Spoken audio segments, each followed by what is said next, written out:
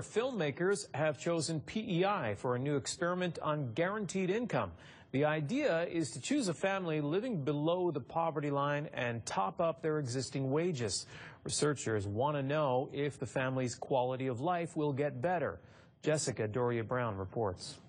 With that in the background, yeah. That looks really nice. It's been a successful week of shooting for these filmmakers from the Yukon.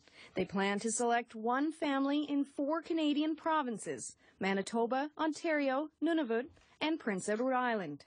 PEI's been, I guess, they've been looking to do a pilot for a long time, and they really are the furthest ahead in Canada. The idea of a basic income guarantee is that everyone should have enough money to meet their basic needs and live with dignity.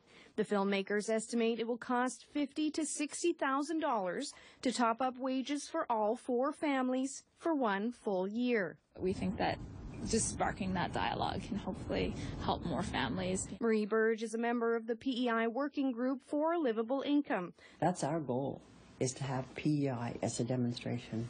Burge says the Premier has committed to giving the idea a try and thinks the documentary could help. Amazingly exciting.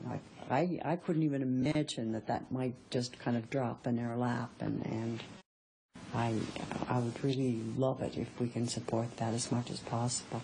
The filmmakers haven't yet chosen which PEI family will participate in their documentary. They say with growing interest in a basic income guarantee across Canada, fundraising for the project has gone well so far, but that effort continues. They hope to start production by December. Jessica Doria Brown, CBC News, Charlottetown. Dartmouth man is celebrating tonight after winning the Blue Nose Full Marathon today.